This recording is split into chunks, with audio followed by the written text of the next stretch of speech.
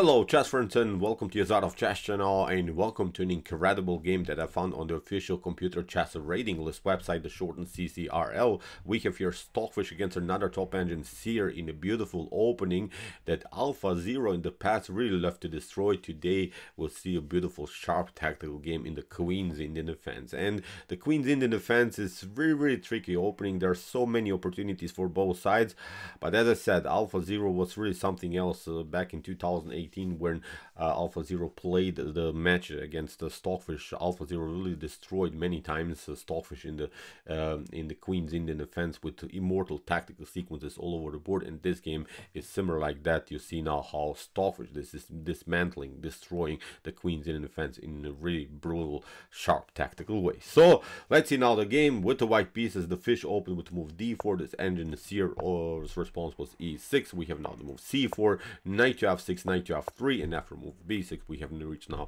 the Queen's Indian defense. Knight to c3, we have now the so-called Kasparov variation. So this is a more, I think, positional approach. The move g3 leads into more, I think, tactical lines. Knight to c3 can be met also now with move bishop to b4, but basically what both engines, both players are doing in the beginning, they're battling for the e4 square. So every move that you see, knight to c3, knight to f6, is battling for the e4 square. Bishop to b7, bishop to b4, pinning the knight on c3 is also an opportunity to battle for the e4 square. So as I said, so far it's just a big struggle for one particular center square. So in the game, bishop to b7, a3, preventing now this idea, bishop to b4. We have now the move d5 by Seer, and now c takes d5, knight to d5. And you see black many times doesn't want to recapture here with the pawn. If you pick up here, of course, the pawn with the pawn, then of course you're blocking out your light square bishop. Okay, you could have maybe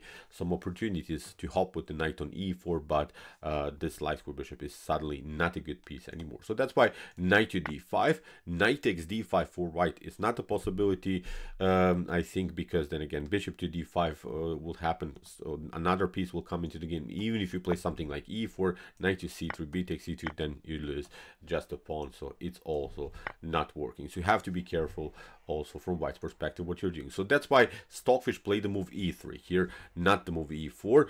First playing the solid structure in the center of the board and developing, of course, the light square bishop to d3, where it could be very dangerous in the next couple of moves. So bishop to e7, bishop to b5 by Stockfish. It's a provocative move. Of course, the bishop will not stay there forever, but this is a teasing move, waiting black to play the move c6, putting again the pawn in front of the bishop, not allowing this bishop to be activated, and now creating also several dark square problems here on d6 and on c7. So in the game, bishop to d3. Now the bishop is on a natural square, on the most aggressive square on the board. So knight takes c3, we have b takes c3. So still white has the solid structure, but the downside a little bit now for white is that the bishop on c1 is a little bit paralyzed by its own pawn structure. Many pawns are on dark square, so the bishop will have to find another way into the game. Kingside calcing, c5. Now black is trying to break the central control here. This very nice pawn chain in the center.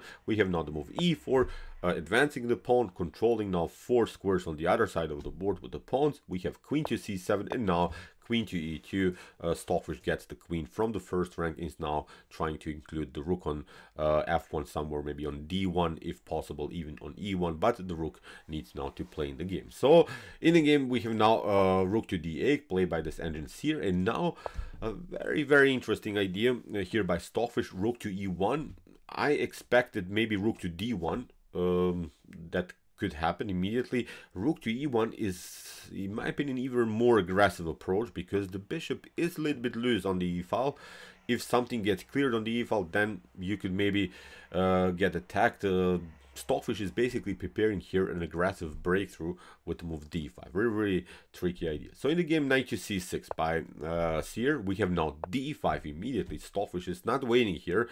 Very wild stuff. Look at this. After e takes d5, we have now e takes d5. We have rook to d5. It's a sort of a temporarily pawn sacrifice, but Stockfish has now really great attacking ideas in mind. Stockfish plays now brilliant knight to g5, and let's see, we have decoyed the rook to the 5th rank, but now the rook is not on the back rank, so that's why you cannot even pick up here the knight on g5, because you get simply queen to e8, you get checkmated. Of course, the same thing happens if you play rook to g5, will simply pick up with the bishop. You cannot take with the bishop again, you get checkmated on e8. So that's why, in order to stay in the game, black needs not to play the move g6, but as I said in the beginning, the move rook to d5 is just only a temporary pawn sacrifice. Now Stockfish finds a brilliant move, plays now the beautiful knight takes f7. Really wild stuff. So after move knight to f7, if you play king to f7, this wouldn't be good, because of course then you get pinned. Bishop to c4, you can maybe just try to cover, but look at this, queen to f3, you lose decisive material and the game is over here for white. So that's why after knight to f7, the only move that is helping out black here is the move rook to h5. So far Seer is playing the only defensive moves. Rook to h5 is also of course threatening a checkmate here on h2 against white's king. So that's why Stockfish has to play now the move g3, but now rook to f8 again. So see, Seer is also including new pieces into the defense, which is also a good choice, because many of us, I think, would pick up now the king, the knight with the king, but of course the rook is not on d5 anymore, there's simply no pin. But again, this is not working. Although you cannot pin now the rook on d5, now the bishop can come into the game here on f4, the queen drops back, still we deliver a check. You have to play something like king to g7, we include this other piece into the game. Look at this, all of the pieces are playing now in beautiful harmony. You can maybe try something like queen to h3. This is just really the suggested line now by Stockfish 15.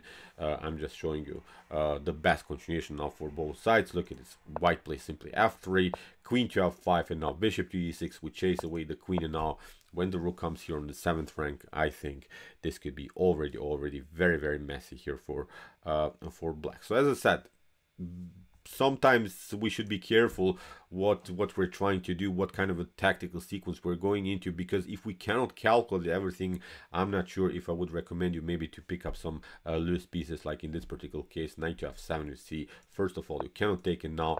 Even after move g3, still you cannot take it.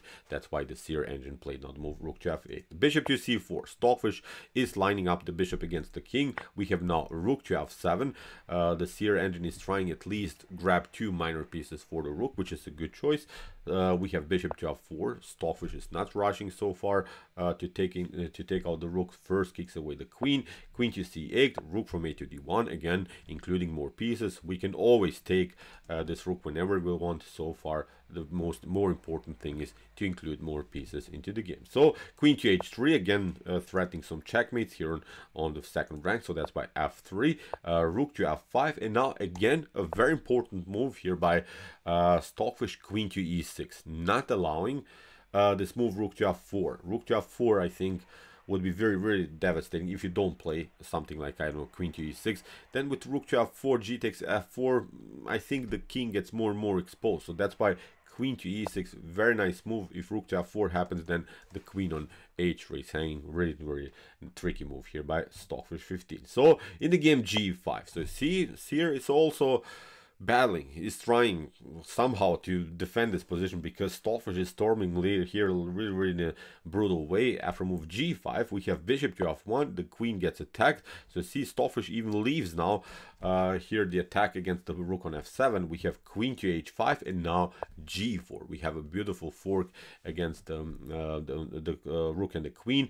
In order to stay in the game, the Seer engine has to again offer another rook to be traded off, because after rook takes f6, now of course Stockfish can also take out the queen on h5, but now of course rook to f4 leads now into this endgame in which white has a rook for 2 minor pieces. But again, the activity on the 7th rank is something I think that bothers now black in the continuation of the game. So that's why Stockfish plays immediately the move rook to d7. And I'm not sure how many of us would be even satisfied with this position with the white pieces. Many of us would still struggle, battle. Many of us would not know what to do here in the game. But rook to d7 is the obvious move. lining up the rook on the 7th rank, and now many pieces are hanging. Also, this bishop is twice attacked by both of these rooks. So in the game, bishop to a8, we have rook to c7 played by Stockfish. We have rook to f8, and now h6. This move I really like, because again, Stockfish doesn't want to take. Stockfish is not rushing here to take anything.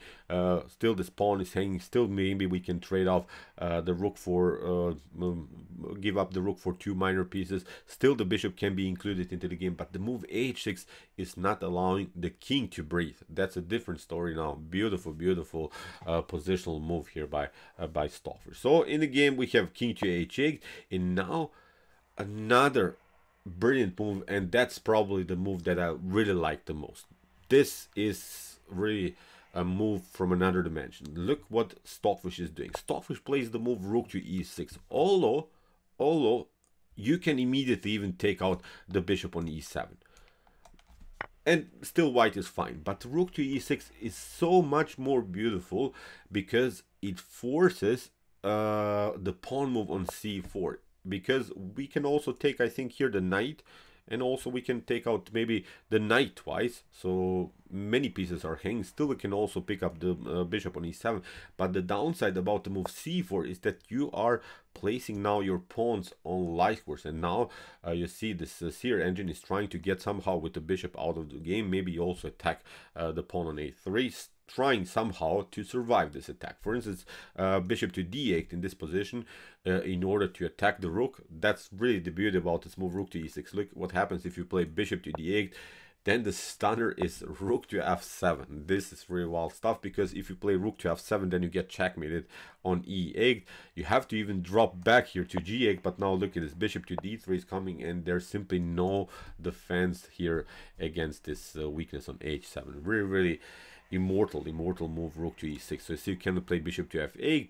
You have to create some kind of spaces here for the bishop. Bishop f6, of course, is also not possible. Look at rook to f6, rook to c8. So this was, in my opinion, really the most beautiful move in this epic game. So that's why c4, which is not a problem maybe for black, that black will lose immediately the pawn, but the most important thing about the move c4 is that the pawn is now on the light square, and on the light square the pawn can be attacked by the light square bishop. It's a different story now. When the pawns are on dark squares, then it's not so obvious how white is going to make progress. Now if I move c4, look at this, rook to e7.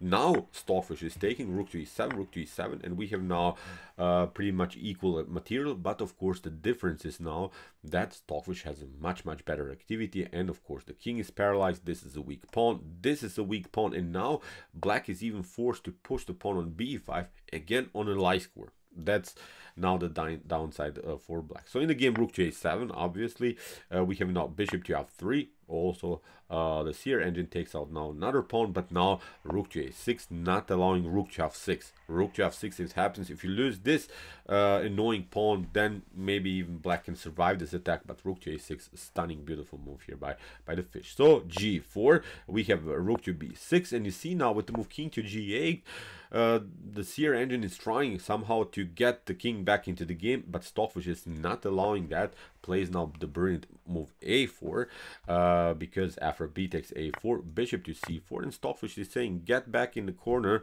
get back to your house. You're not going out for sure. You're not getting out of jail here. You have to step back here to h8. A really beautiful move. And now with the move bishop to e6, the rook is paralyzed basically to the 8th rank. As we said, if you ever leave the 8th rank, then you could probably get checkmated on the back rank. So in my opinion, beautiful game here by Stockfish 15. So a3, we have bishop to a2, bishop to e2, king to g2, king to g3, bishop to e4. You see, black is playing just some moves, but these are dubious moves. They're not doing anything. The rook is paralyzed, as we said, the king is paralyzed. We have bishop to d5, bishop to c2, and this is really a beautiful immortal Zugzwang position here for white. It's an immortal Zugzwang, really like Alpha Zero used to play back in 2018. We have rook to a6, bishop to d1. Now Stockfish grabs another pawn, bishop to f3, bishop to c4, bishop to c6. Again, a couple of attacks here. Bishop to d5 was played, bishop to c8, and after move bishop to b3, actually also here the Seer engine resigned. Of course, we can immediately pick up here the pawn, and there's nothing that can be done. We'll just get the king into the game. We'll just start to push this pawn, and also notice that this pawn is also here on the light square. So in this position, as we said, after move bishop to b3, the Seer engine resigns. So great game, I think. We had many cool moments, great sacrifice, then the exchange 2 minor pieces for the rook. Many of us would not play the game like this. Then the rook lift on d7, waiting, not immediately trading off the pieces, waiting black to push the pawn to c4, then also the move a4 that split the pawn chain, didn't allow, of course, black to come back into the game with the king. Incredible positional game here by Stockfish. So far, really one of the most beautiful games that I've seen in my life. So okay, I hope that you enjoyed this game. I really enjoyed it a lot. Really cool ideas in the queens in the defense. If you want to see more immortal chess games like this, check out our coverage of our commented chess games played by computers. Here's the link to our playlist, and if you like this content, don't forget to subscribe to my channel. See you soon with some more videos, and what to say, chess is the best, of course.